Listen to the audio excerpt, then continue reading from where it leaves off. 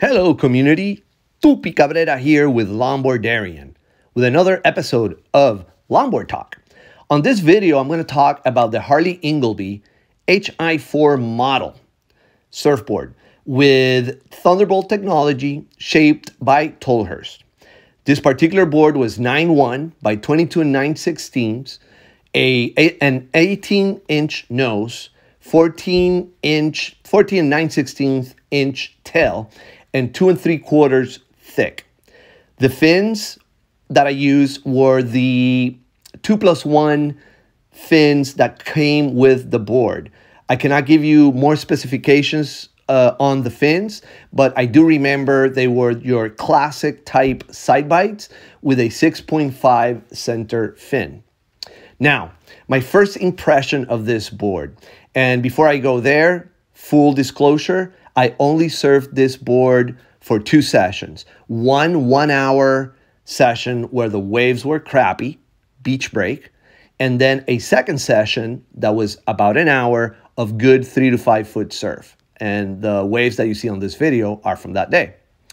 First impression, wow, explosive board, especially in regards to the tail.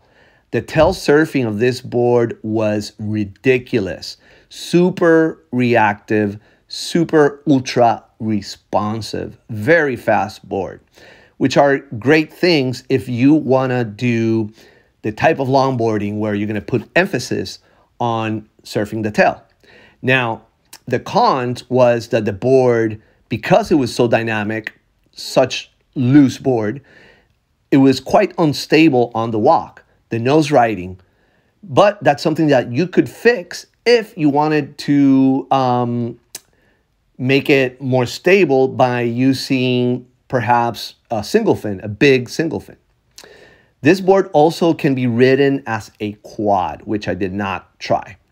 Now, this board, in my opinion, would be a great board for anyone that wants to approach longboarding in a more modern, high-performance type of way. So those who want to do a lot of tail surfing, they want to do roundhouses, they want to do floaters off the lips and whatnot. It's still a great noserider, but it's not as stable as other boards out there. This would be a great board also for, in my opinion, waves from chest high to even double overhead. A great board. I was very impressed. It's definitely a winner for those who want to do high performance modern longboarding. Thank you for watching. I hope you enjoyed it. If you have any questions, just DM me. Take care. You!